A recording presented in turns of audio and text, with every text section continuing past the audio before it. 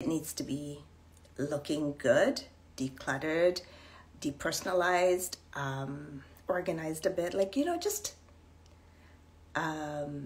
take out all the pictures, any religious items, organize the home a little bit, show it at its best value. And of course, curb appeal, making the house look well put together, some thought in it. And of course, always, always, always a clean house. A clean house is far better than, a really dirty house, obviously. So that makes a big difference. And don't forget, staging is your friend.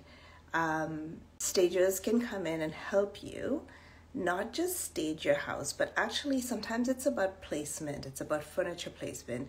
It's not about how you would live in the house. It's about how someone else can see themselves living in your house.